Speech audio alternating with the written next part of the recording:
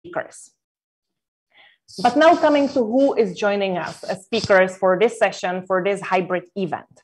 So let me just quickly introduce who our speakers are. Joining us from Geneva, we have Mrs. Nur Sulina Abdullah, who is the chief at the Digital Knowledge Hub Department at the International Telecommunications Union. Good afternoon, Sulina. Furthermore, we have with us Dr. Jovan Kurbalia, who is joining me here in Geneva. And Jovan is the head of the Geneva Internet Platform, the partner of this series, and the director of Diplo. Welcome, Jovan. It's a pleasure to be here. Furthermore, we have Mr. Jonas Bausch, who is joining us from Abidjan, and he is the Youth Employment Officer at the International Labour Organization. Yeah, sorry, good afternoon. Digital, Apologies for this technical glitch. Good afternoon also. Yes, good afternoon to you, Jonas. Thank you. And last but not least, Mrs. Nanjira Sambuli, joining us from Nairobi. She's a fellow at the Technology and International Affairs Program at the Carnegie Endowment for International Peace. Welcome also to you, Nanjira. Perfect.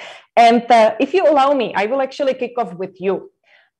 You live in Africa, you're a big advocate of change coming to the African region, and we can probably see Africa as a kind of laboratory of the aspects of tech for development.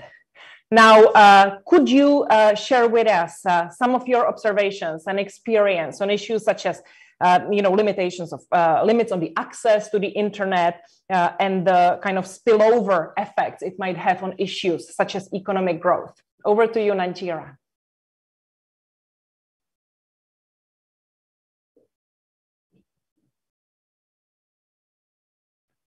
Are we good?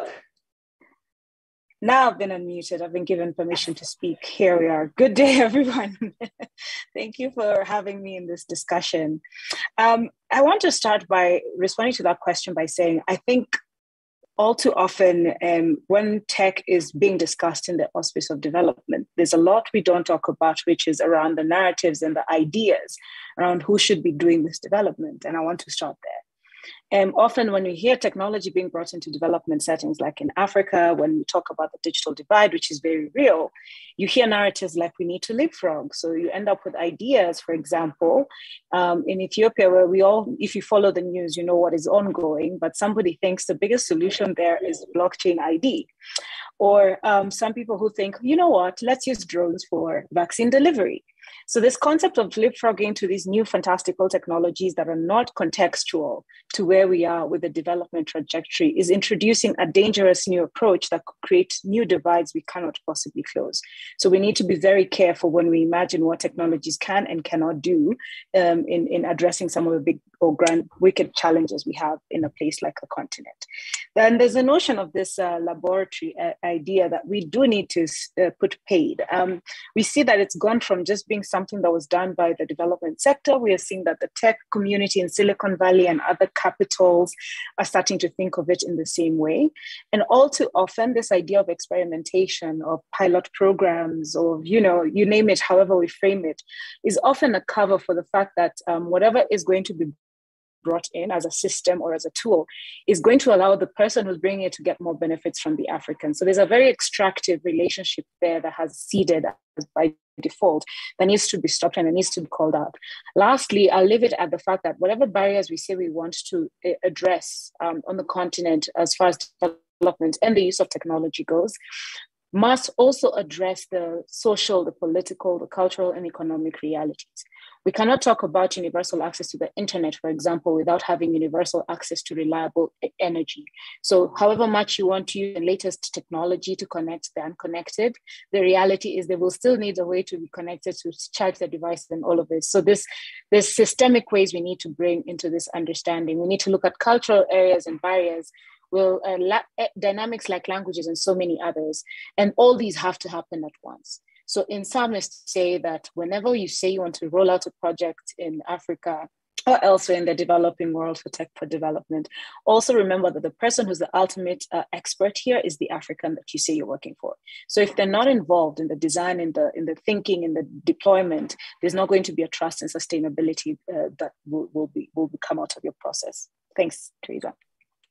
No, thank you, Nanjira, and it's excellent that you started the session with a very healthy reality check. Yeah, in terms of what the reality sometimes is, and how little sensitivity there sometimes is to the nuances that you have mentioned. So thank you for that. Jovan, if I may turn to you. One, of course, big issue in talking about tech for development is also the underlying issue of capacity development.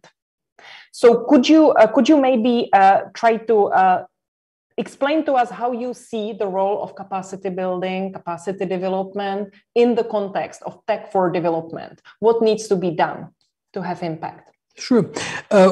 By building on what Nanjira just indicated, it's crucial to ground it into the local dynamics and reality. We had different phases in technical assistance and development in the last, let's say, 40, 50 years, especially after decolonization process. And there were many breakthroughs, but there were also many failures. And the failures are particularly related on when the donors were imposing solutions. Therefore, let me just highlight with the green or yellow highlighter what Nanjira said, anchor it into the local dynamics. In particular, digital technology is more embedded into social and cultural context. Therefore, it matters more than, let's say, bringing the agriculture machines or big power plants or something like this. With digital technology, we are impacting local social and cultural context. In this context, and I'm happy that you choose the word development, capacity development, not capacity building. Capacity building has this external connotation. You come and build something. It should be comprehensive development. And what we have to do is to anchor it into the local context, A. B, to have it more comprehensive. Moving beyond definitely just building individual capacities.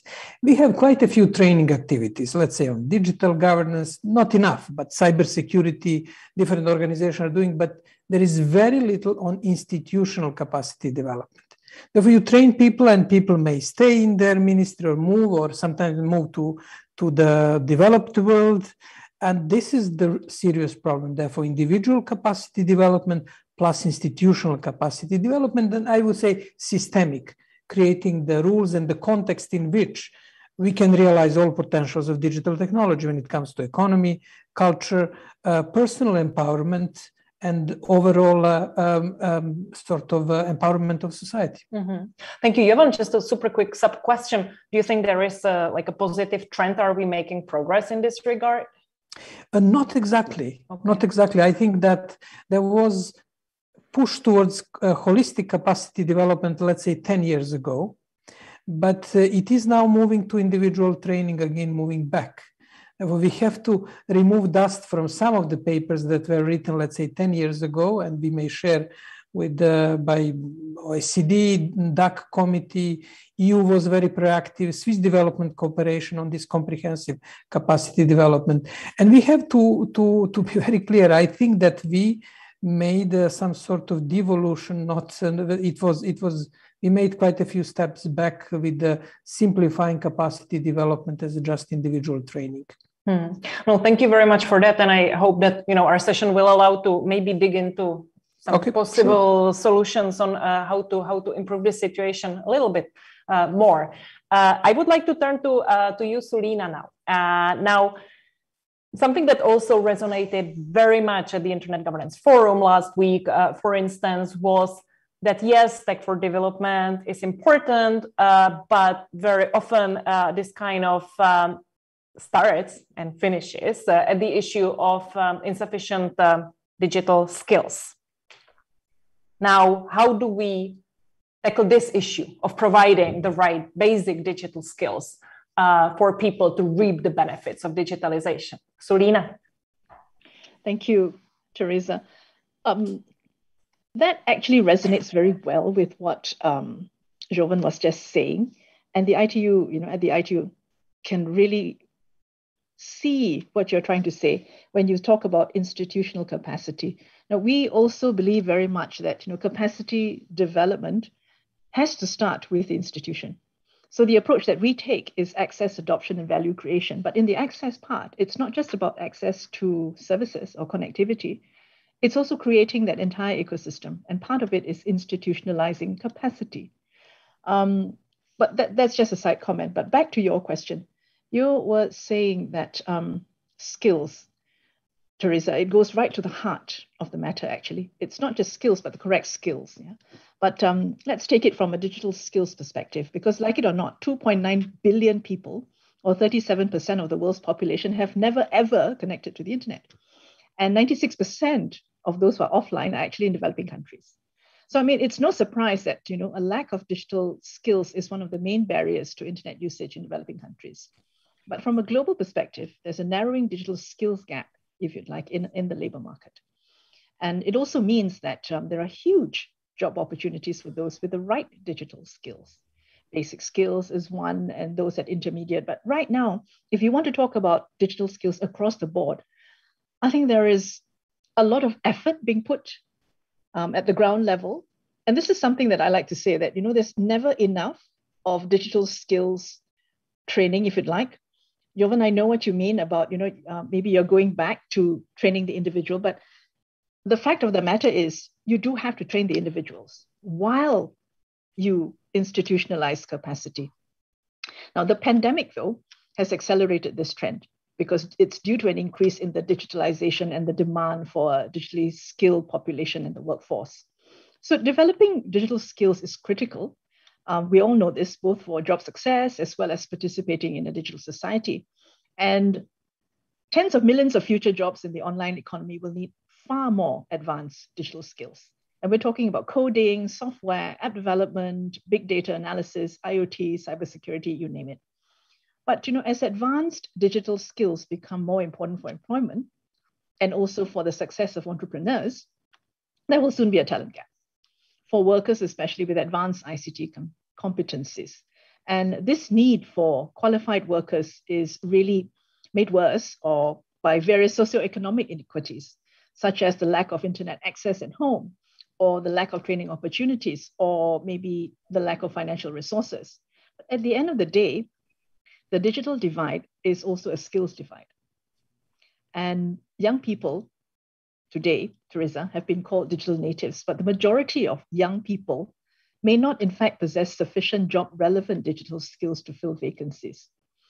What we found in our latest Facts and Figures of 2021, the ITU's Measuring the Digital Divide report, is that less than 40% of individuals in 40% of the countries that we surveyed reported having carried out an activity which requires basic digital skills in the last 3 months. And that just tells you also that out of the 4.9 billion people who are connected to the internet, that connection or that usage is very, very intermittent due to what Nanjira was saying. Sometimes it's affordability, sometimes they don't have that connectivity. And really the pandemic has boosted that digitalization and revealed all the challenges that still exist when it comes to connecting households, connecting people, and giving them those skills that they need to participate meaningfully online. So we need to work together. We need to really band together, pool resources, and find that I don't know, there's no silver bullet, but if we don't work together to get this done together, it's not going to work out. And more people are going to be needing digital skills. I mean, there's no turning back. It's like when you first got your phone, your first mobile phone, you're never ever going to turn back to a time where you're not going to have a phone. So digital skills are here to stay. And so we've got to find a way to do it. And we feel the way to do that is really through strategic partnership. Thank you. No, thank you very much, Sulina. That was insightful, and we also acknowledge the great role that the ITU is playing in this regard. Now, turning to Jonas, we have already touched upon it quite a lot. This link between access, economic growth, job creation. Now, what should be done? What is needed in developing countries that this actually all leads to some decent job creation? Jonas? Thank you very much. And I think I can touch upon some of the aspects that have already been mentioned by my other dear panel members. I think, Noor, you said there's no silver bullet. What certainly is true that the number one challenge, especially here in the Africa region where I'm based and I'm speaking from, is the lack of available of jobs for a growing youth population. So that's the number one constraint above everything else, above skills. And it goes hand in hand with, of course, with access to technology, access to electricity, to the internet.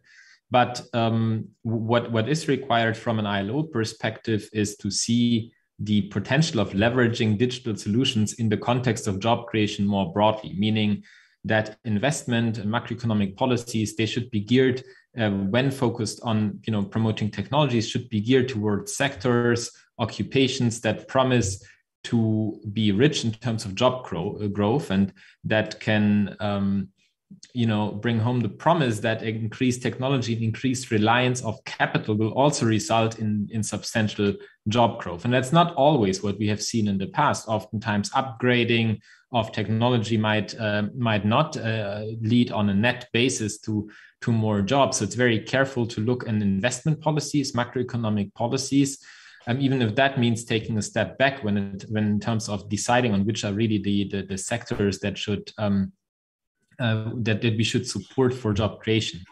And that perhaps then leads to the second point, what is needed, digital skills. So lots have been said already. I would say, yes, digital skills are important, but we also need to ask the question, and I would say, from my perspective, to also make it perhaps a little bit more interesting on the panel, we should really critically question every single skills development program and ask, is this program training young people for jobs that are out there? Yes or no? And I think there is a lot of enthusiasm around also the development partner community to invest in digital skills, yet not always there are jobs, let alone decent jobs, awaiting these young graduates. So I think that needs also a little bit of a careful recalibration. It doesn't mean we shouldn't do it, but I think we should do it in a way that is a little bit honest to ourselves in terms of what are opportunities. And I think that brings me to the third, perhaps last point I'd like to make for now, which is regulation and public policy. So if we look at what are some of the jobs out there, many of those are around the growing platform economy, which has been growing 5 times in the past decade, has been also, with a focus, of course, on developed countries, but also in the Africa region. In Nigeria, for example, platforms have grown massively, the platform economy. So that's both online and web-based platforms where workers would perform tasks such as micro work, but also software development, freelance work, but then, of course, also location-based platforms. And everybody knows, ranging from ride-hailing, from offering services more broadly, other types of services, to e-commerce and finance applications, right? And if we look at the type of jobs that this platform economy, to kind of put it all in one basket, create, then we see that there are major concerns in terms of the types of jobs that can be created, and specifically about the type of career trajectories that are then available to young people. So, for example, just to use one example as an illustration, there's a risk for highly trained young people that then end up in software or microtask work on platforms where they have very little opportunity to grow and progress, and very little agency about their work, and their, let's say, social security situation is very unclear. And that has the tendency then to perhaps even further amplify existing digital divides in terms of the global between the global south and the global north, where perhaps a qualified workforce in the global south does work on online platforms for companies elsewhere under terms and conditions that are at best not defined very clearly. So let me stop here and just saying that harnessing digital technologies and leading to decent job creation in developing countries, and here, let's say in the Africa region more specifically, doesn't only require investments in the region, but it also requires a conversation at the global level on how do we want to regulate, and how we want to, perhaps a better word for regulate could be manage. How do we want to manage that digital transformation in a way that is not, as to use borrow one word in Nigeria you used, that is not extractive, but that is resulting in mutual benefits. So let me leave it here for the time being, and Teresa, I hand back over to you. I'm sure we can have a rich discussion based on this. Yeah, so am I, Jonas, and thank you very much for that. And again, another reality check, actually, you brought in this discussion. I would like to encourage participants to use the chat to really be part of this conversation. Adriana is there to check it, so feel free to use that channel. But I would at this point like to give the opportunity to other panelists to react actually on some selected points that other speakers have raised. Jovan, shall I start with you? There are quite a few very interesting points, and thank you for bringing it. Definitely, the question is not either skill or institution. We need both. But I guess that so far in capacity development, there was a stronger focus on skill building, less on institutions. That needs a bit of a recalibration. And what Jonas said was really important. Is a question of policies and question of providing some reasonable regulation. And I'll give you one example which affects many small and African countries, and it's question of competition policy. Usually in African countries, you don't have a competition authorities like you have in European Union or United States or China or bigger countries, which makes small businesses, traditional businesses, potentially vulnerable to big foreign platforms. Therefore, there is a need to have to help small and developing countries to have more balanced approach towards economic growth, which won't endanger the local fabric when it comes to jobs, when it comes to small businesses. And this is they don't have very often they don't have a power to face big companies. Let's say the only place probably apart from United States and China is Brussels, which can challenge the tech companies when it comes to data regulation, competition policy, and other issues. Therefore, there is a need to have micro measures when it comes to skills, capacity development, but also to be aware of the limits of these micro measures, given the relatively limited power of the small and developing countries to promote and protect their interests when it comes to the social and economic development.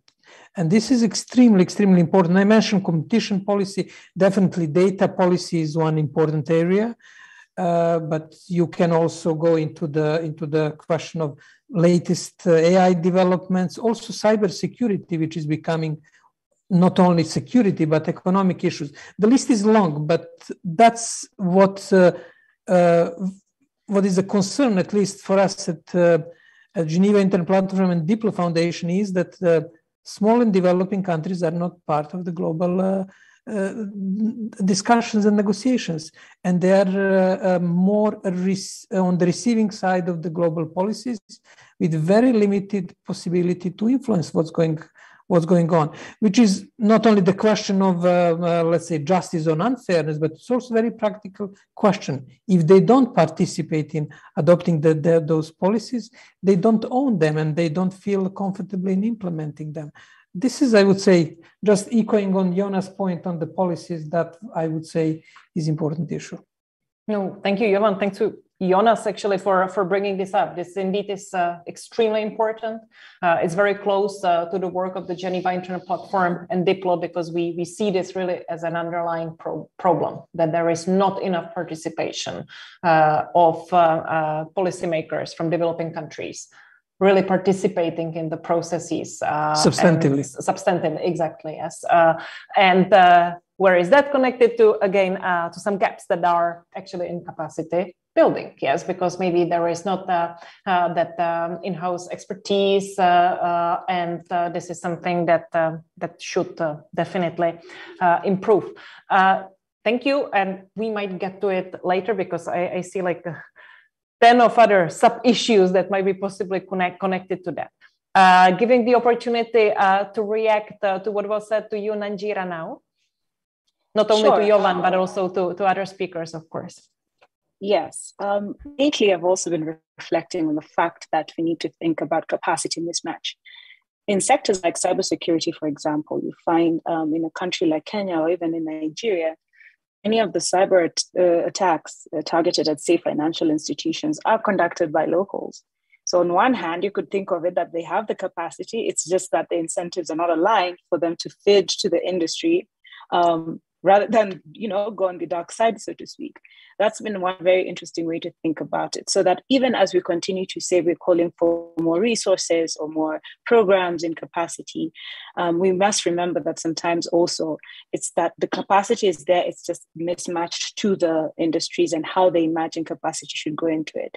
Related to this is the notion of formal education as a means of building capacity. And in the tech world, we're realizing more and more self-training and self-taught methods are other ways for people to gain capacity. So for example, if you end up with a very good, technically capable young person, would their sector regulator in their country take them on for the job to, be one of the officers in the CERT, the Cyber Incidents Response Team? So a lot of this is also linked to the culture of formality that shapes a lot of our institutions and our bureaucracies, that also obfuscates where we are with the capacity notion. So this is, I think, an untapped area to reflect on. And it relates to the concept of digital skills and who is posited as the purveyor of the skills and the recipient, the beneficiary and the, trainer, so to speak. There's something about how we've been talking about digital skilling that still reeks of the same developmentalism. So we have to be worried about that. And in any setting where we design a program, whether it's small scale or grand scale, just leaving room for the fact that do we actually even ask people when we go into a room with them, saying we're going to train them, whether they're regulators, whether they're small business and entrepreneurs, what they do know, so that we are tailoring any technical expertise we think we're bringing to the conversation to their own expertise on operational elements. They may know better ways to run cybersecurity than we actually think about in how we have structured programs. Lastly, I just wanted to also point out that, Jovan, when you were talking about the participation, especially of developing countries in global policy making, it's not just the small countries. You don't see a Kenya and Nigeria pulling their weight in these discussions and in these fora. And there we have to think, and whether the mechanisms is because there are too many fora for them to participate in, that they cannot distribute themselves, we find that all too often the only tool in the toolbox is to ban platforms. We've seen, Twitter was banned in Nigeria. We see internet shutdowns.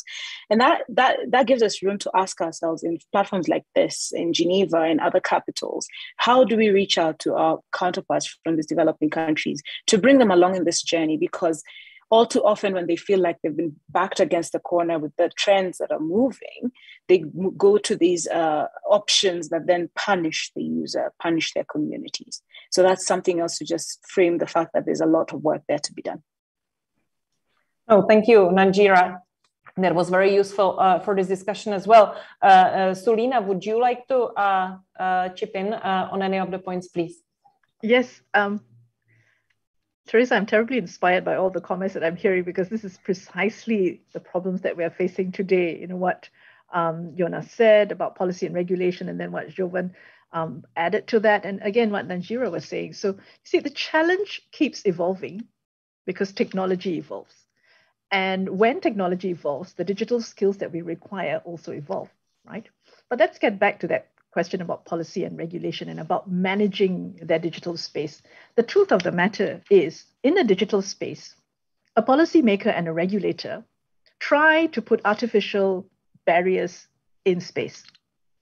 And these are artificial barriers by which they are trying to artificial boundaries, because they're trying to regulate or manage these applications and services in a space where it's difficult. And so it's like releasing the Pokemon. So the Pokemons have been released and it's now, you're trying to catch it back. So how do you do that? And that's why it's difficult. And policymakers, you're right. I mean, there are many fora which they could participate in. And the fact of the matter is, many of them actually come to the ITU. And some of this, the ITU finds it a bit challenging, because we are also dealing and grappling with new things. So what ends up happening is that, as you said, developing nations suddenly take a step back. But sometimes developing nations, and I'm from one, we take a step back intentionally, because you also don't want to stifle innovation. So you want your regulations and your policies to be forward-looking, and you want to only come in when there's a market failure. The point is, though, there are very few tools for you to use apart from having something like maybe the GDPR, which is extraterritorial in nature. And if a small nation were to put something extraterritorial in their legislation, how would that be if you were trying to implement that? So there are various challenges, and we have to look at it from all kinds of perspectives, I feel. But policy and regulation definitely is the key to everything. Cybersecurity, for instance, this field is suffering from a skills gap. As global demand for professionals continues to outpace the supply. And this has been the problem for many, many years. But this will continue because as technology evolves, there will be more loopholes we will find, and it will be more difficult to try to manage this space. And you will then need to gather more skills together and put more programs. So, it's a cyclical thing. And I think it's going to be difficult. But if we don't band together to do it, and which is why I keep on going back to strategic partnerships, if we don't talk together, if we don't sit down and really do something about it, it will be difficult, I feel. Thank you. And what exactly could we do together, Sulina? Do you have a suggestion? Practically, very practical. Somewhere. Yeah, we have to start somewhere. We have to start somewhere. And at ITU, we believe in partnership. So we're going big on partnership. And this partnership is, although it's a partnership that we want to encourage connectivity, there are many aspects to this because it's all about digital transformation, as I said. If you want to go ahead, if you want to find a way to do this, you have to band together. You have to find partners to do different things. You have to first put everything on the wall. We have our building blocks, and we are trying to work out how best to achieve each building block for each nation that comes to us for help. And so we're putting together a program called Partner to Connect because we believe in this. And for us, this is going to be a game changer at the ITU. Thank you very much. Sorry, I interrupted you. That was not intentional. Thank you very much for that. Jonas, could I give you an opportunity to chip in also? Yeah, for sure. And thanks a lot. Perhaps just to build on what was just said, what can be done in practice? And I would say, well, one should also be clear in those global discussions around the digital transformation, about opportunities, but also risks. One should also be clear about what can be done at the global level, at the regional level, at the country level. And it's not the case that because there are some challenges that can only be solved at the global level when it comes about, for example, putting boundaries, regulations on the global platform economy, that there's nothing that national regulators could do. And when we look, for example, at a job creation that's happening at the national level, we do see also in developing countries, also in countries here in the region, the risk of increased labor market polarization between a segment of workers, young workers that are highly qualified, that are sought after, that can kind of work in the global economy, and then others that are relegated to working on local platforms, competing with existing businesses, most prominently ride-hailing, but there's also many other platforms where essentially a new way of selling or buying services is replacing or competing with an existing industry. And I think in those countries, in some countries, there might be a tendency to say, well, let's not stifle development, let's not stifle investments, let the market decide. But the truth of the matter is that oftentimes workers are kind of at the end of the food chain and aren't necessarily benefiting from better incomes or living conditions, or at least it is not something that should be taken for granted. So I think one message is that it is also up to that countries can do, and regulators, policymakers, they can make choices. They can, and the choice they have is not to ban an industry or to let it grow, but to manage that growth and to make sure that labor market polarization is avoided to the extent possible, and that jobs that are created are in fact coming with decent wage, right to socially bargain, to organize themselves. All these are contentious issues, also, by the way, in developed countries. And so I think that is also something where there could be a platform for dialogue and exchange, rather than one party telling the other how to get it right. So that's one thing. And then very concretely, because Sulia, you've been mentioning partnerships. One partnership the ILO is having is precisely with the International Telecommunications Union in Africa on boosting decent jobs for young people in the digital economy across 6 pilot countries, where we have this year now started to, put our money where our mouth is and implement some pilot action around precisely bridging this gap between digital skills on the one hand and entrepreneurship and job creation opportunity on the other hand. And we have not done that alone or even started alone, but designed these programs and activities very closely together with the 6 countries where we are working in. And Nigeria, that goes back to one of the important points that you made before, that programs, that interventions that try to stimulate the uptake of digital innovation. So in this case, very specifically with the goal for job creation for young people, they need to be demand driven. That means consultations with government, with implementers, but also importantly young people, who are at the heart of this specific partnership we are having with the ITU and the African Union, and importantly the constituents across 6 pilot countries. So that's just to say, to bring to illustrate one concrete instance in where we are taking action in the spirit of scaling up partnerships that has been mentioned. Thank you, Jonas, for bringing this very concrete cooperation example back to us. Yes. Now, I would like to turn to Andriana, our chat moderator, to see what has been going on in the chat. Andriana, could you give us a brief update, please?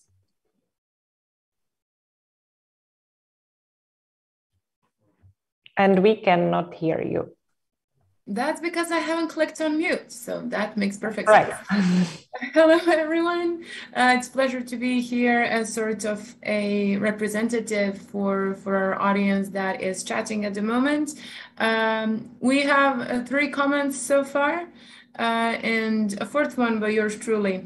Torbjörn has said that Nigeria and Johan made good points in their first interventions, noting that UNCTAD's support on e-trade readiness assessments and e-commerce strategy development involved close collaboration with each member state and different stakeholder groups in order to strengthen the institutional aspect and long-term sustainability. Another comment that Torbjörn made was on partnership, and noting that e-trade for all is another example aimed at making it easier for countries to find technical and financial assistance in policy areas that are relevant to e-commerce and the digital economy. And he also noted that Diplo, ITU, and ILO are among the partner organizations. Muleza made 2 comments, noting that availability of resources is key, and for developing countries, involvement in digital space will take a long time, and that there is a big gap between those who are able and those who can't. And she also underlined partnership and collaboration amongst them between countries in information sharing. And Teresa, when you mentioned the IGF, I shamelessly self-promoted our freshly printed IGF final reports. And at this point, I turn it back to you. Mm-hmm. And thank you very much for that, Andriana. I will actually want to come to the IGF in a bit, but now, thank you to those comments and inputs. I will probably try to stay at the last point brought by Melissa on resources. It's something Nigeria has also brought up already. And I personally see this, and we'll ask others to reflect, resources issues on 2 levels. First is kind of on the political level, like we are talking about the need for capacity building and development. Apologies. We are less talking about where to get resources for this. That's one layer. Another layer, which I'm observing also at the developing countries, and that goes more in terms of the, let's say, basic digital skills, digital literacy training, is also some unwillingness because of the limited resources of these countries to invest in building digital skills. So, for instance, if there is a question of building a school or investing in training on how to use technologies, often the choice is not so evident. Let's put it this way. But let's first start on the kind of bigger, higher level. How do we ensure more resources for capacity development for developing countries? Jovan. Okay. Let me just comment on one aspect. Recently, a few years ago, I got to statistics that only 5% of inputs on Wikipedia are provided on Africa, are provided by people from Africa. Well, we can't expect that all people from other continents, but 5% was very little. And then I started finding the reason for it. And one of the reasons was that due to the salary scheme, for example, professors at universities in Africa prefer to publish a book that could add to the income of their resources than to add to the Wikipedia article, which is very legitimate concern. They have to earn income for living. Therefore, there are so many tacit, unknown complexities of the social and economic dynamics, like motivation of assistant of professor at University of Nairobi or any University of Africa. Should he or she spend time to add something to Wikipedia or prepare a book that could add to the income? That's basically that element which I think Nigeria started of anchoring it to the really subtle tacit understandings of the local dynamics, which can be done only by locals. When it comes to the major resources, I think that there is a general interest and general sort of political will to support capacity development, let's say in Africa, and in cybersecurity, to take a few areas. I think that has to be managed with much more agility. Development assistance is still managed by big major projects, output impacts. If you're a small organization and like Diplo, let alone small NGOs in African continent, you simply cannot get easily to that funding because you don't have administrative machinery, funding machinery. And I will close with what I forgot her name, but Bezos' former wife is doing currently. Not Melinda. Well, I forgot her name, but she's basically providing funding with any reporting scheme. It's probably too radical, but she says, I find this organization good. Let me risk. It's her personal money. Obviously, it's not public money. And I think that big funders have to simplify that. Otherwise, the funding will go into the big systems and they will be dripping to the real people who can feel the difference. They will be at the end of this long chain. I think it's one of the biggest problem in the global funding schemes. Simplification of funding procedure, obviously dealing with the misuse. This is very important, especially for public money. But there are different ways than to have this robust reporting scheme, which can take energy of the small setups and small organizations, which are ultimately should be the carrier of that dynamics on the ground, like startup companies in SMEs sector. Because that goes back to the local ownership that we have had stressed in this session as well. I put Jovan on the spot because I knew this was a topic close to his heart, but of course, give us a signal, our dear other speakers, if you would like to come in on this question. I definitely would. Yes, please. That's a surprising fact, but go ahead, Nanjira. First and foremost, I think it goes back to where I started, but where we start to analyze the issue will make or break the kinds of solutions we do. So in this case, we're not talking, the problem is not so much digital skills. The problem is access to education. In fact, the problem is public funding, sustainable public funding for educational programs. We end up in this situation where we're talking about what Mackenzie Scott does to determine the digital skilling of an entire country, for example, if that's what we're saying, because the resources that should support public, education as a public good have disintegrated in many parts of the world today, so that everything we're doing is piecemeal, on the side. That's why you end up with perverse university cultures, as Jovan was trying to illustrate.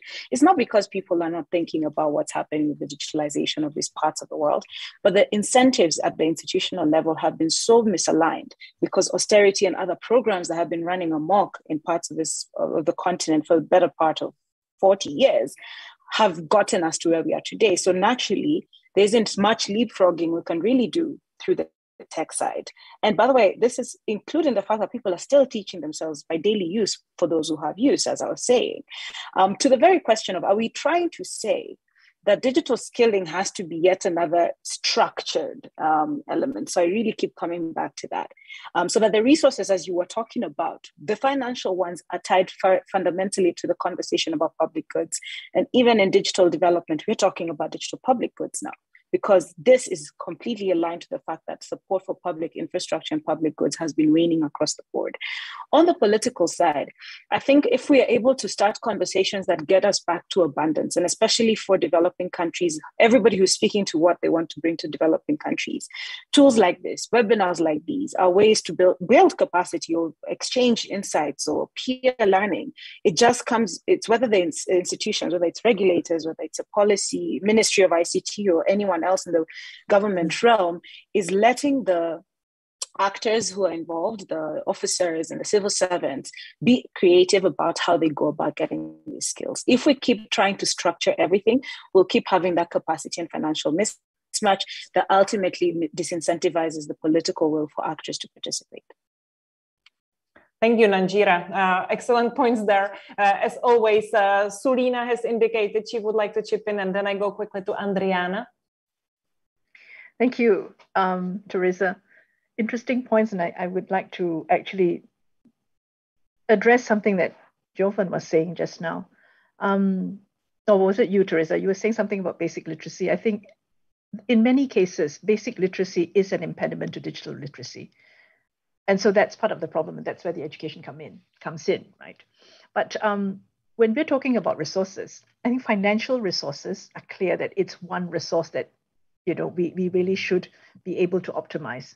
But in order to do that, we need to see what data resources are lacking, because only when we have data are we able to pinpoint where the problem is and then put those resources to something that's really required. I mean, one of the biggest challenges that governments face in developing a digital skills strategy or program is often not knowing what exactly the skills gap is.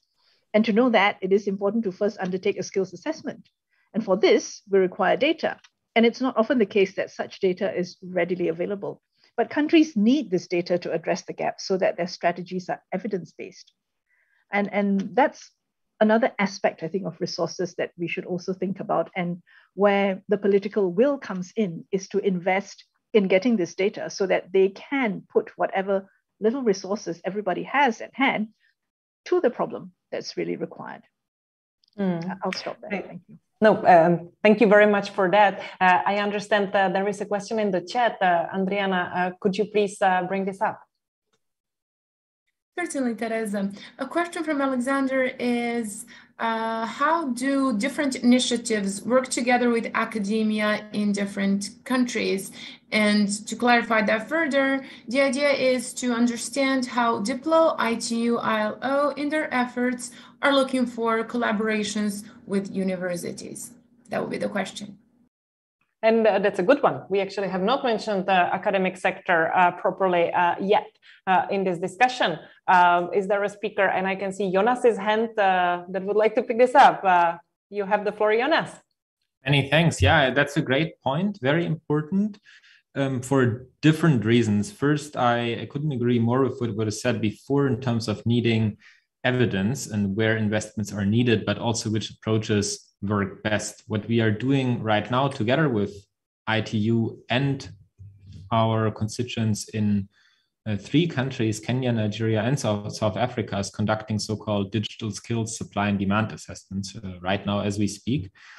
And with the idea, so research exercises with a view to advising programming on understanding what exactly are digital skills gaps, how could they best be filled, and what are young people that are working, what are they actually doing, how are they actually using their digital skills right now. We are doing that in all 3 countries together with research partners, in some cases universities.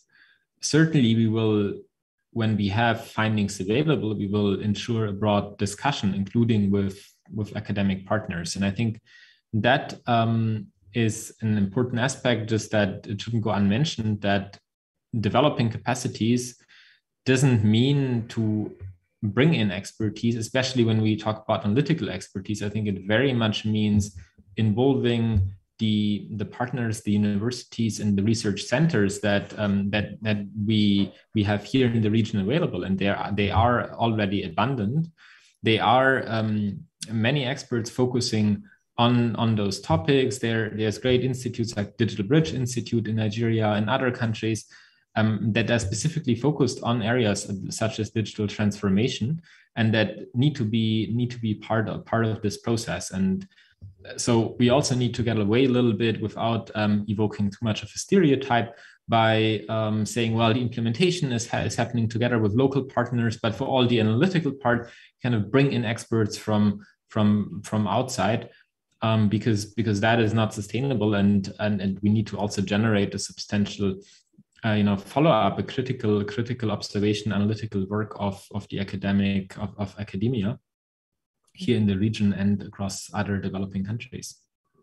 Thank you very much, Jonas. Jovan has given me a sign. He would like to come in. Just 3 quick points. Okay.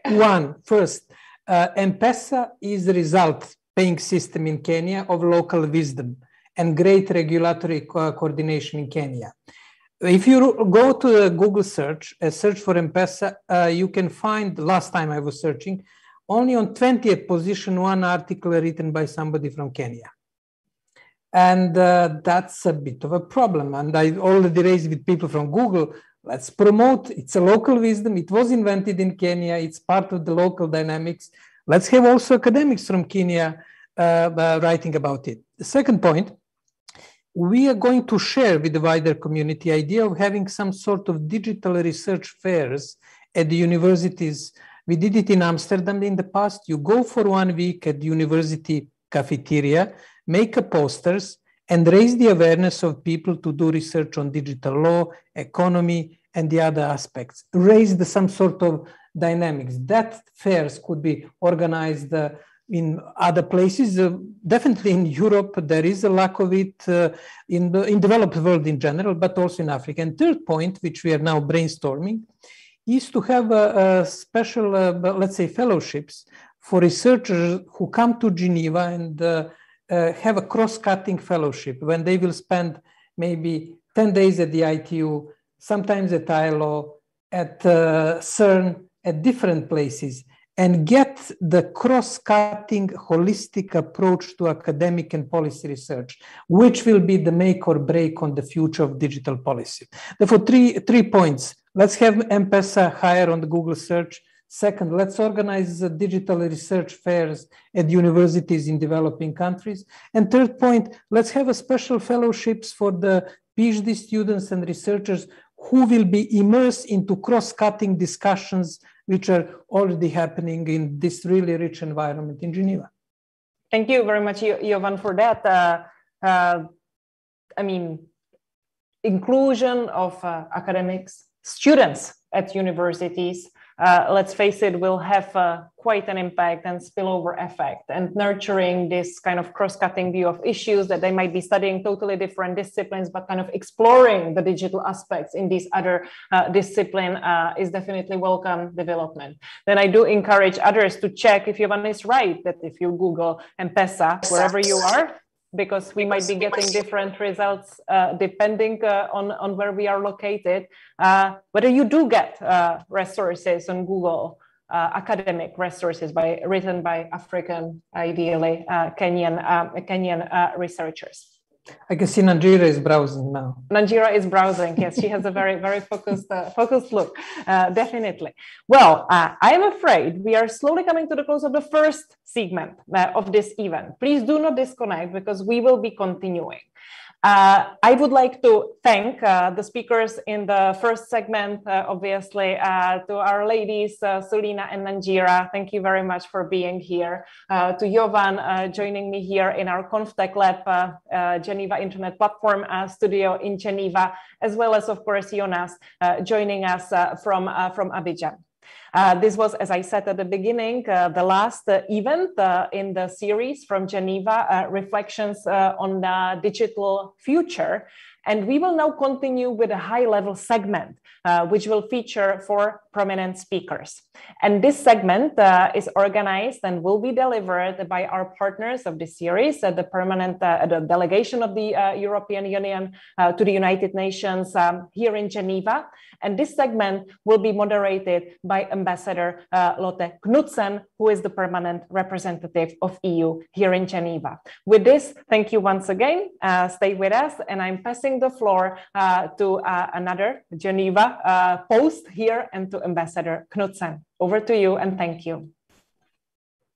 Thank you so much, Teresa, for this very smooth transition.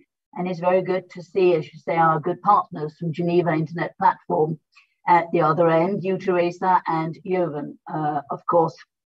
I have been listening into some of your exchanges, and I can clearly see that it's been a very, very good, very, very rich debate. But first of all, a big good afternoon to everybody, and good morning, as I know some colleagues from New York have joined us as well. And I'm very, very happy to be here with you today for this interesting dialogue that has spanned over a couple of months, and where different episodes have touched upon different issues, but always to sort of try to highlight the positive aspects of the role of new and emerging technologies and their impact upon their lives, but from a beneficial point of view. What benefits, what added value in a positive way do they bring to our life? And that's been sort of the red thread which has run through all 4 debates that have taken place. We've been covering a lot of ground: data economy, artificial intelligence and health, environmental protection, as well as the development subject of today. And I think that goes to show the richness of the digital subject, which is not one monolithic theme, but indeed has to be broken down into all the normal policies and activities of governance today.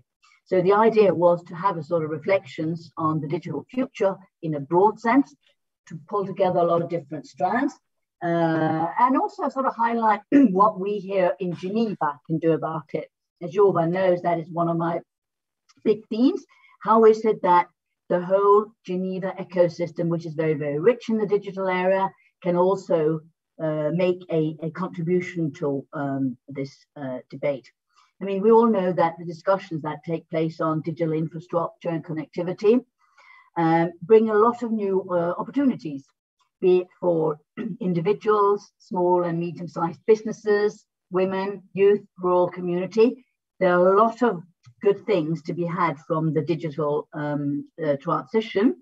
And we know that in terms of rights and freedoms, it's also a major enabler, because it allows so many more people to reach out, to be aware, to gain insights which would otherwise have been too remote or not accessible. So it allows a lot of different social positions to come out, a lot of community groups to be involved at global level, where before it would have remained very, very local and without the visibility and accountability that this can bring.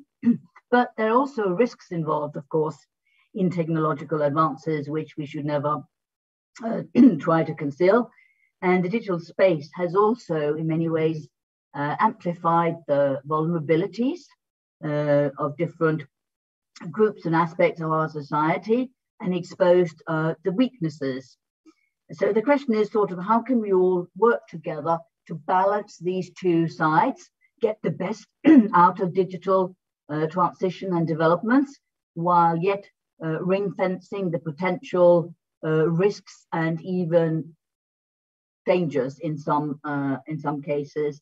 And what are the responsibilities of the various stakeholders? Given that we always talk about a multi-stakeholder approach, what is the perspective? What are the responsibilities of those who try to harness new technologies and innovations to ensure that they truly serve our citizens? But our task here today is sort of to wrap up these episodes that have taken place over the last couple of months and just sort of try to round up and conclude. And for that purpose, we have brought together 4 well-known and distinguished guests who have been working in the area of new technologies and are eminently placed, I think, to conclude the series of our discussions and share their opinions on how they see the digital future.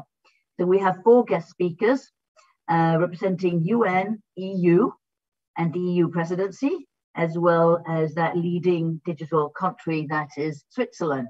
So I will start at the beginning with the UN, which is my good friend and colleague, Marie Francesca Statulisano, who's currently Assistant Secretary General for Policy Coordination in the UN, in the Department of Economic and Social Affairs, DESA. And Francesca, it's great to see you, even if virtually. And it would be great if you could perhaps say a few words about how you see the contribution that the global system can make, or that can be made at a global level to digital issues, and how you think that the common agenda of the Secretary General and other UN initiatives can help tackle the broader digital issue. Over to you, Francesca. Thank you, Lotte. Indeed, dear friend Lotte and excellencies, ladies and gentlemen, it is a pleasure to join you today for the conclusion of the series From Geneva, Reflections on Digital Future. I speak to you in my capacity as officer in charge of the Tech Envoy Office of the Secretary General. I have to say that the topics that have been addressed during the series are key timely issues that will impact our lives, rights, livelihoods of people around the world for the foreseeable future. For instance, you take AI, the topic of harnessing AI power for health you discussed. It presents tremendous promise for people's well-being, but as we know, AI can also be hampered by biases and misdiagnoses or target vulnerable populations for discrimination and have harmful consequences. Similar opportunities and concerns arise from data economy, another topic you addressed in this series. So, as you know, and as Lotte was mentioning, the Secretary General has expressed a number of views and proposals on this subject. So the need to harness the potential of the digital technologies and mitigating at the same time the risks was addressed firstly in the report of the Secretary General's high-level panel for digital cooperation, and subsequently in the Secretary General's roadmap for digital cooperation, which was issued last year, beginning of last year. The roadmap provides recommendations, both within and outside the United Nations system. And I appreciate very much the contributions many of your institutions are already making to implement these roadmap recommendations. And I especially value the focus on taking a human rights-centered approach to many of these key issues, ensuring in a way that as we connect all people in the digital age, we also make sure that we respect and protect them as well. So, Excellencies, ladies and gentlemen, the international community has recognized the urgent need for cooperation on digital technologies. At last year UN General Assembly, for the first time, the heads of states and government, at the commemoration of the UN 75th anniversary, committed to improving digital cooperation. And they noted, and this is a quote, the United Nations can provide a platform for all stakeholders to participate in such deliberation. So taking into account these inputs and the declaration, the United Nations Secretary General issued his report, Our Common Agenda, in September this year. This report provides the Secretary General's vision on the future of global cooperation and aims at the same time at reinvigorating inclusive, networked, and effective multilateralism. On digital technologies, the agenda, the common agenda, calls for a summit of the future to be held in 2023, which will include a multi-stakeholder technology track. Here we come to our topic and leading this track leading to a global digital compact. This compact, we see it as a special opportunity for governments, the private sector, and civil society to come together and agree on what kind of digital future we want. The shape and substance of the compact will depend on the stakeholders, of course. At this stage is kind of a blank slate. However, the common agenda has suggested that it could cover areas such as universal connectivity, avoiding internet fragmentation, the regulation of AI, and human rights online. And some of these areas relate to the topics you have discussed during the series. So yours is a really valuable input. And indeed, in preparing the compact, the role of Geneva, given its specialized expertise and numerous digital policy-making processes there, will be critically important. The Office of the Envoy of Technology will coordinate the consultations on the proposed digital compact.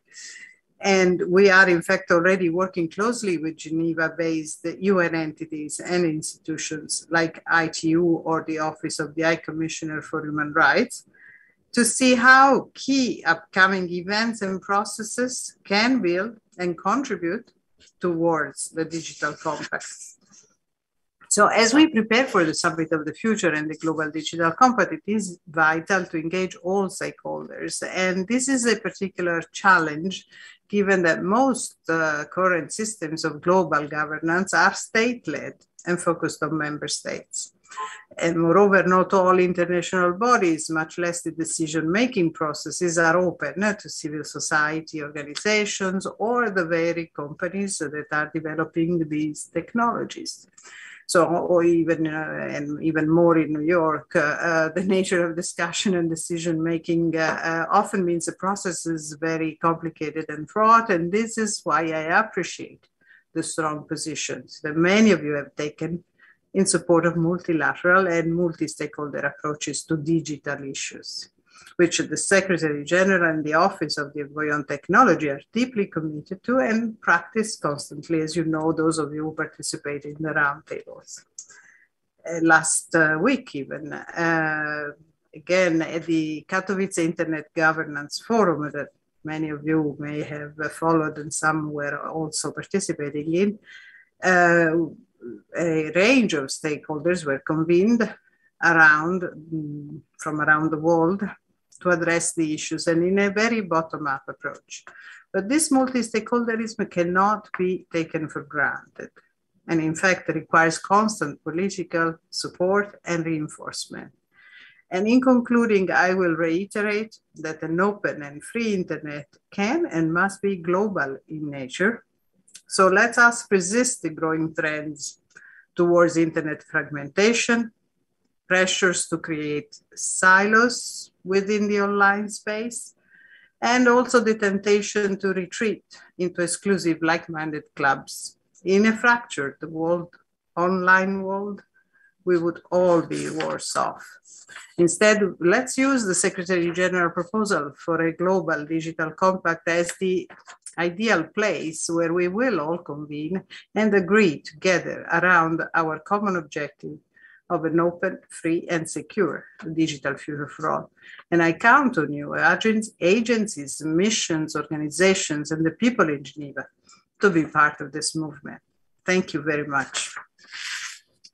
Thank you so much, Francesca, and also for reminding us that many of the principles we consider as the basis for internet system and internet governance should not be taken for granted, and that perhaps it's the multilateral system which can indeed uphold this rule book of principles via some of the ambitious ideas you have on the table. So thanks a million, Francesca.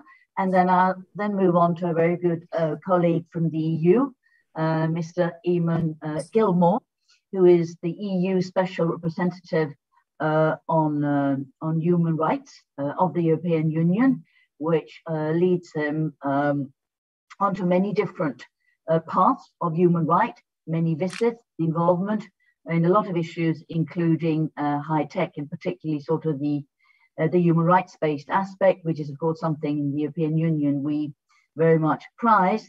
But perhaps for you, Eamon, the whole question of how do you, in this sort of human rights-based approach, tackle the more negative trends and tendencies we also see in terms of, call it, disinformation, misinformation, in the form, for instance, of hate speech or discrimination online that become more and more common? Over to you, Eamon.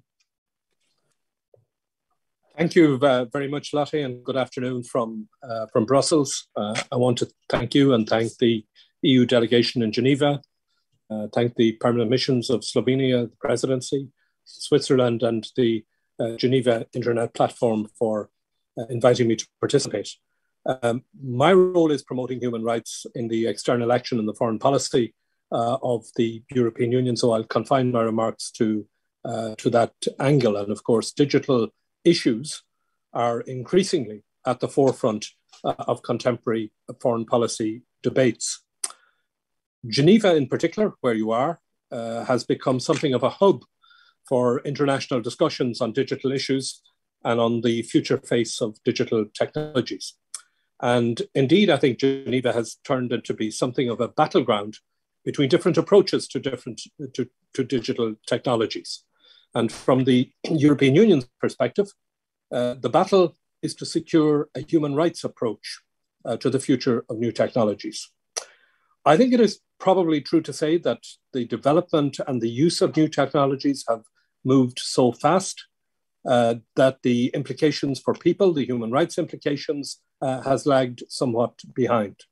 And I think it is time to put that right, to put the rights and needs of people back in charge of the technology, because new technologies must serve people rather than the other way around. The next year, I think, will be very important.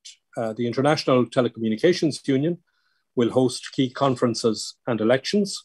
The newly created multi-stakeholder Internet Governance Forum leadership panel will start its work bringing diverse perspectives to internet issues, and the UN Human Rights Council will continue engaging on tech-related questions, which has been an integral part of its agenda.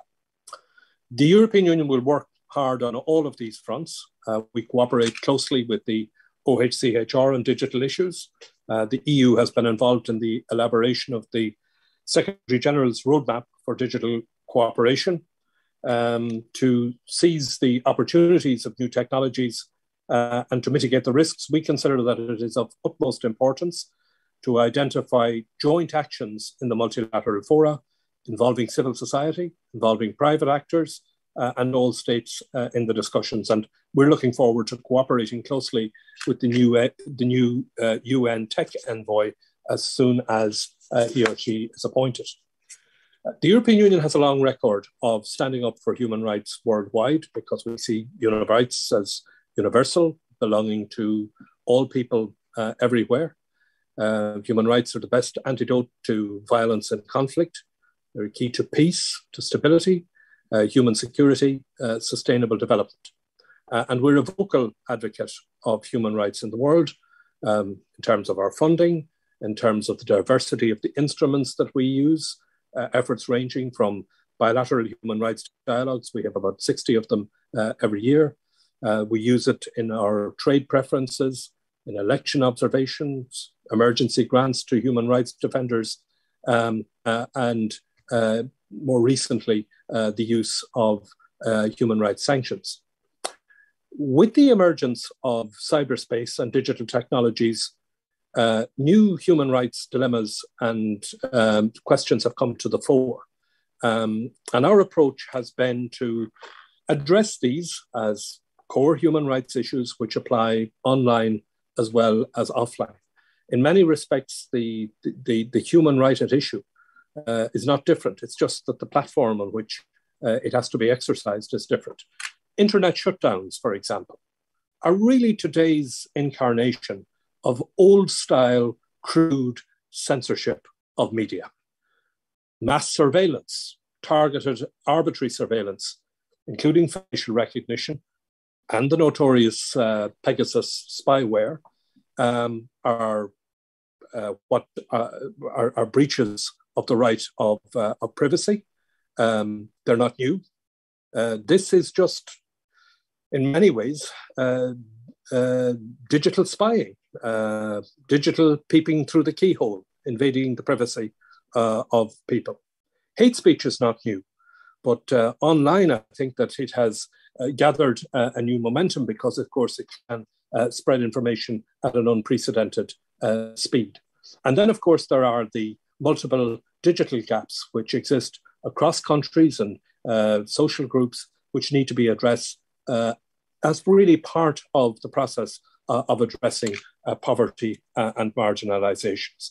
These are the new human rights realities, and the European Union has been adapting to them, recalibrating some of our policy strategies. The new European Union Action Plan on Human Rights and Democracy, which was adopted unanimously by all of our 27 member states just a year ago, recognizes new technologies as one of the key 5 priority areas for external human rights policies.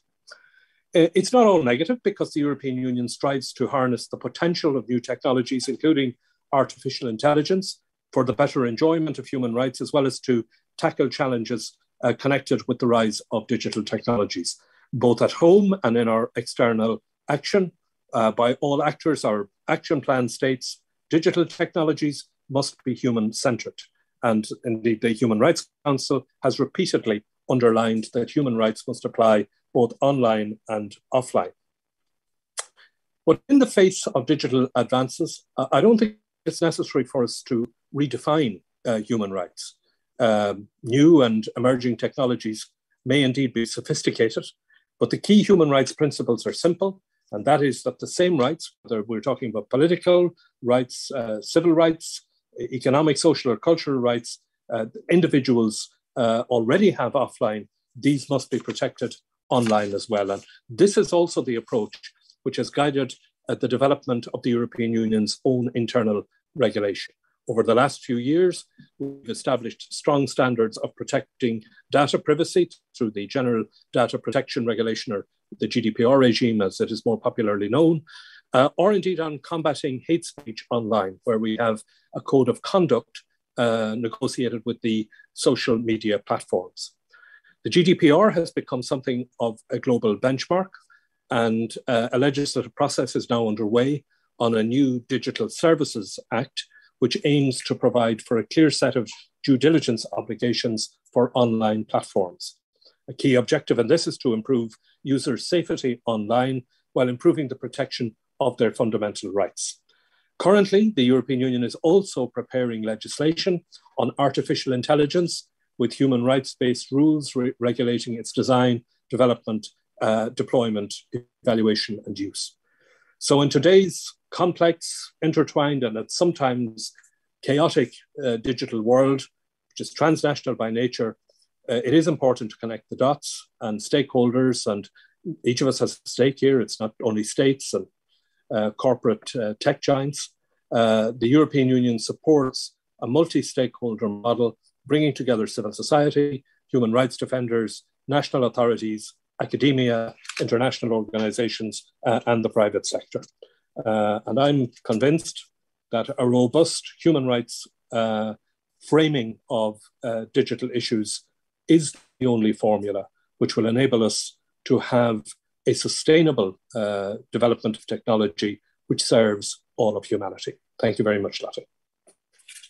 Thank you so much, Eamon, for this human-centric perspective on digital, which is, of course, what the EU is standing up for, but also demonstrating how human rights can be applied to the new frontiers, such as all aspects of digital, which means that human rights are a constant that can be applied, not a relative value, as we know, but a constant that can apply to the world as it evolves around us. So thank you very much for that, Eamon. And then I will have the honor to move on to the EU presidency, which is Slovenia. I'm very happy to welcome Ambassador Tadej Rupel, who's joined us, who's the national coordinator for external aspects of digitalization in the Ministry of Foreign Affairs. And I can only congratulate my Slovenian colleague for the success of this presidency, not least on the digital front, where I think you have been a front runner in many ways, and where we have extremely good cooperation with your delegation here, who's equally active on digital. But over to you, Ambassador, in order perhaps to say a few words about your priorities for the presidency and how you think that here in Geneva we can also best carry them forward into the next and the following presidency to ensure some continuity. Over to you, Ambassador. Dear Ambassador Knudsen, thank you so much, and thanks for organizers for inviting me to participate in this event. Very important discussion on digital future. As you mentioned, Slovenia has been steering the wheel of the European Union as the presidency of the Council of the EU for the last 5.5 months. And as you have pointed out, a special emphasis has been put on digital affairs. In my response to your answer, of course, I would like to focus on three main digital topics that have been related throughout our presidency program E. At the same time, these topics correspond with main activities in the field of digital in Geneva, and basically also with three UN pillars. These are digital development, digital rights and principles, and digital security. As you know, European Union has been focusing on the digital transformation of the Union for the last few months or for few years, and especially with the focus to have a next decade shaped within our digital compass 2030. So this is our strategic document, how to move Europe forward in our digital transformation. So in the process, we have learned that real digital transformation begins with the trust of citizens and businesses, and that the overall impact of new technologies and digitalization is a topic that increasingly demands our full attention. So this brings me to my first point concerning digital development. On one hand, the pandemic has shown that uneven digital development has widened the digital divide, including the gender digital divide, and that questions of digital inclusion, literacy, and access need to be addressed adequately. At this stage, it is important to stress that internal and external dimensions of our policies in terms of digitalizations are intervened, and that the multi-stakeholder approach to digital development is key.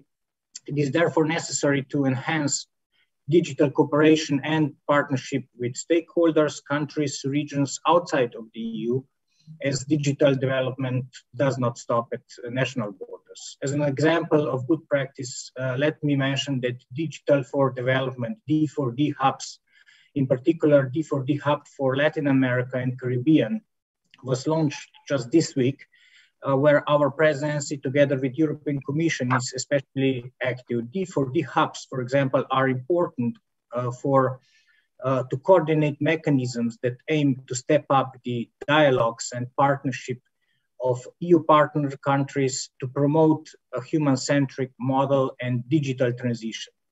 Another example, Geneva is a place where plethora of important development organizations are active, and we are happy to have a very productive collaboration with the ITU development sector that is active in Europe as well as in other regions. So to move on my second point, human rights and digital environment. This starts all with trust. So while it is in the EU interest to preserve its technological advancement and to ensure that Europeans can benefit from digitalization, it is also crucial that new technologies and applications are developed and functioning according to the EU values and principles. The impact of new technologies and digitalization on human rights and freedoms is becoming a topic that is increasingly demands our full attention. And rapid development of breakthrough technologies present also many opportunities as well as a number of potential risks. So we are a staunch supporter of the need to adopt a human right-based approach throughout all of our digital transformation efforts in order to achieve meaningful, inclusive, and sustainable digital connectivity. Of course, as mentioned before, which promotes human rights and fundamental freedoms, and which allows everyone to access and the secure, innovative, stable, open, and free cyberspace. So we are glad to see that during our presidency, debates on the Declaration on Digital Rights and Principles have been held within the Council, that the aim of this declaration, which will be prepared by the European Commission and which is envisaged in the Digital Compass, it is better to inform people working in the digital environment by providing, of course, a guide for policymakers and digital operators. It's also of great importance for us to see and support the work of the Human Rights Council and the Office of the High Commissioner in Geneva, focusing on privacy, new technologies, internet and implementation of businesses and human rights agenda in the tech industry. So lastly, turning to my third point, security aspect. As the peace and the new pace of the digital transformation is accelerating across the globe, digital, or namely cybersecurity, is also becoming increasingly important. Here in the EU, as well as during the Slovenian presidency, we pursue this ambition approach. So a strong emphasis on the cybersecurity serves as a cornerstone of a digital agenda, and it's also indispensable to the development of a smarter and greener technology in the post-pandemic world. Let me say at the end that, of course, recent cyber attacks have demonstrated in particular that increased pervasiveness of ransomware and cyber espionage operations and their growing risk for all sectors of the economy and society is very strong. So I think that accordingly to our EU cybersecurity strategy for the digital decade from December last year, we aim to build the resilience to cyber threats and so on. I would just like to mention the NIS directive, which we also put through in further stage. This is the directive on measures for a high common level of cybersecurity across the Union. And this is, of course, our legislative process to explore further how to enhance our security of the information systems. Last but not least, the UN processes. Currently, I'm in New York, so we'll probably hear the beeping outside. I'm sorry for that, but we are in the middle of the open-ending working group sessions which are now convening, which deals with a responsible state behavior in cyberspace and seeks practical tools how to prevent the use of ICTs, information communication technologies, by states in a manner that is inconsistent with their international obligations. So I would just like to give the importance that Slovenia pays also in other areas that the cyberspace and security of cyberspace in the other international investigations are, of course, and other regional organizations, states, and stakeholders are of high importance. So to wrap up, all three dimensions I mentioned are crucial to have a stable, open, free, and sustainable cyberspace and future prosperous digital development. Thank you so much. Thank you, Ambassador Rupel. I think you've been one of the front runners as a digital ambassador within the EU as well, and it has added considerable value having one front person who pulls together all the strands on digital the way you have done just now. So thank you very much. And then finally, I move on to our last speaker, Ambassador Benedikt Wexler, who is Digital Ambassador for Switzerland. And again, I think Switzerland is one of the avant-garde countries in the whole digital transformation area. Not only do you have a digital ambassador, but I think Switzerland was also one of the first countries to introduce an overall digital strategy as part of your foreign policy. And that is, of course, as has been said by speakers, where we should position digital and new technologies as an essential element of foreign policy. But over to you, Ambassador Wexler. Guten Tag, Lotte. Thank you so much. And I'm privileged to be among this great panel, concluding panel. And let me really first thank you, the European Union, the Presidency, but also the Geneva Internet Platform for organizing this series over the last few months. And as has been said by my Slovenian colleague, you know, I think Geneva, the great advantage is also it is a window to the world where we can bring also in our European perspectives, European values. And I think it's a very important place to work on that. And to see also the European Union, the presidencies being engaged in strengthening Geneva as the European voice in this, also in the digital world, I think it's very important. And I also see this only as a start to future and more intense collaboration. Being a host state also to the UN organizations, we really see Geneva as a very operational and concrete implementer of the sort of the big strategic decisions that have been taken in New York or elsewhere. And, you know, one of the first, of course, great opportunities is the digital cooperation roadmap from the Secretary General that I think it's going to be one of our priorities also as Switzerland to help implement that with all the force and the expertise that is around in Geneva. And again, I think I really want to stress that the human-centered approach for me is also, it's a very practical approach. People have to see and feel directly, you know, what is this digital age bringing to me personally? And that's also, I think I want to just dwell on a little bit now in my concluding remarks, giving you maybe 4 examples, very specific examples that I see where we could strengthen our collaboration.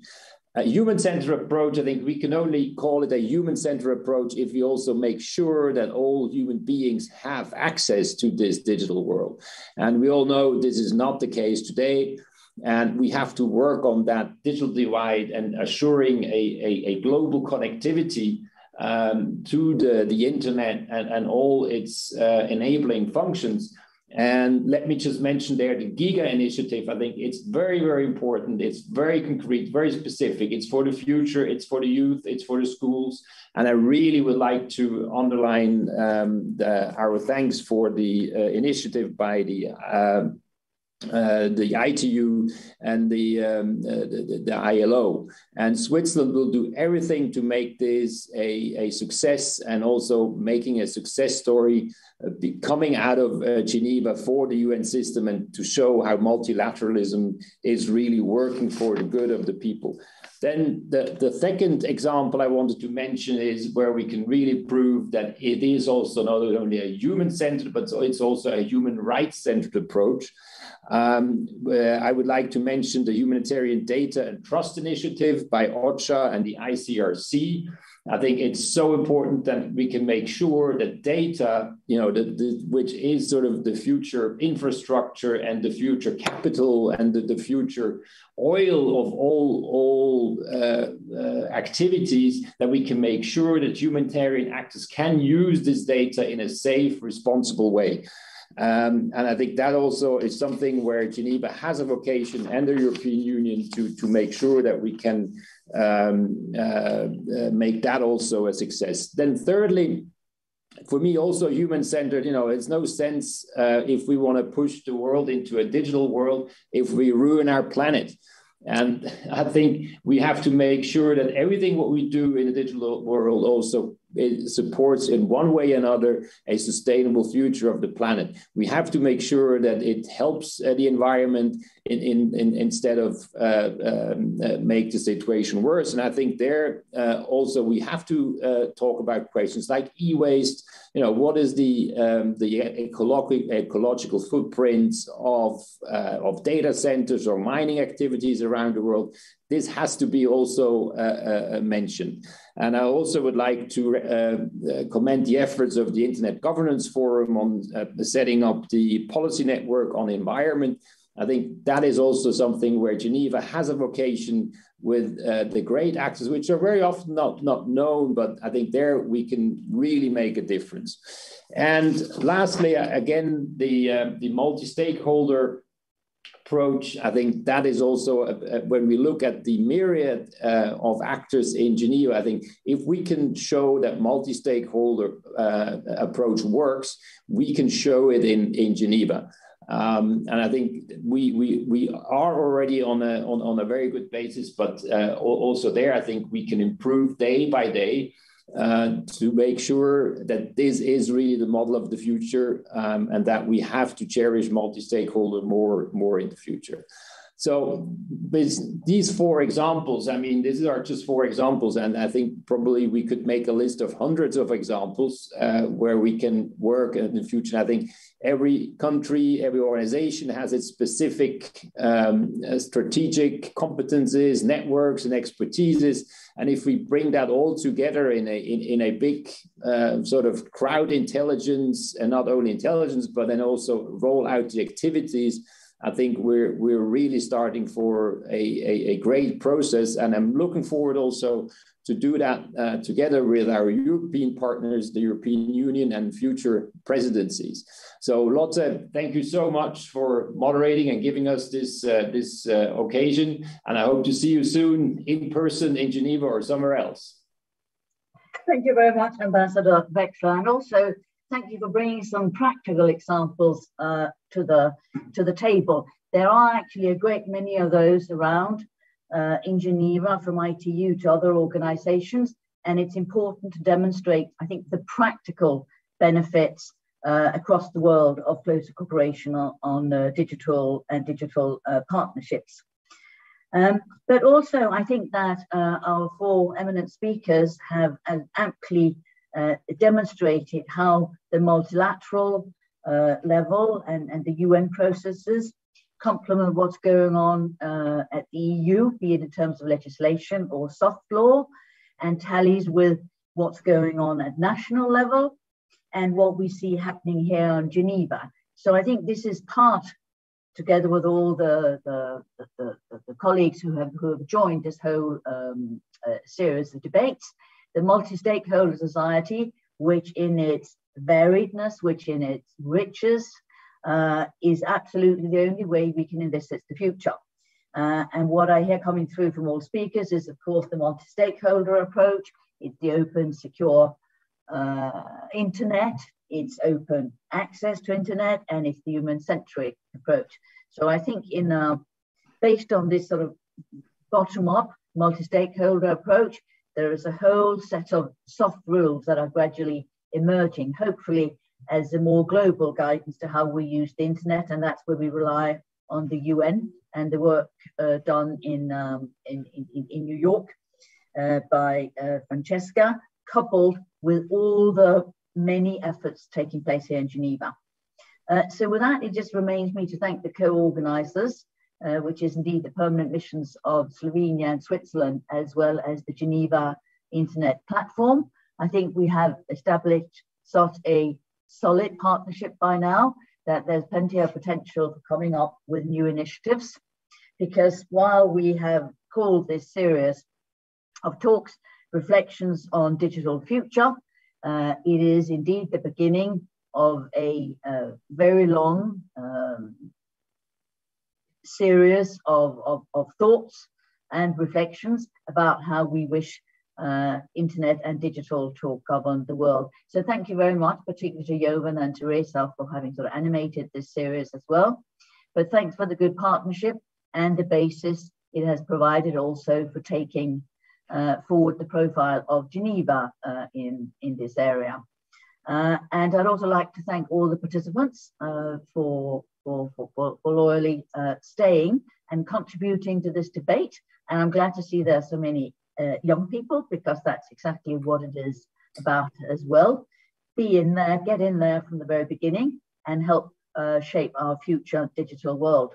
And just to round off on the EU side, where we are indeed going through some quite interesting times with everything from the digital decade and its digital partnerships, which we will be rolling out across the world.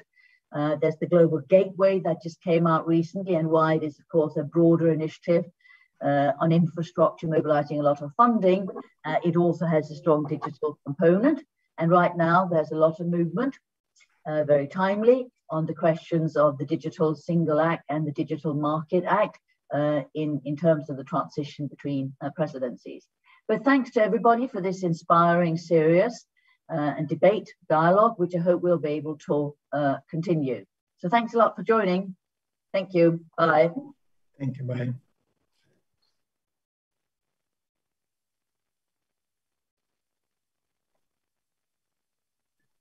Bye, Teresa.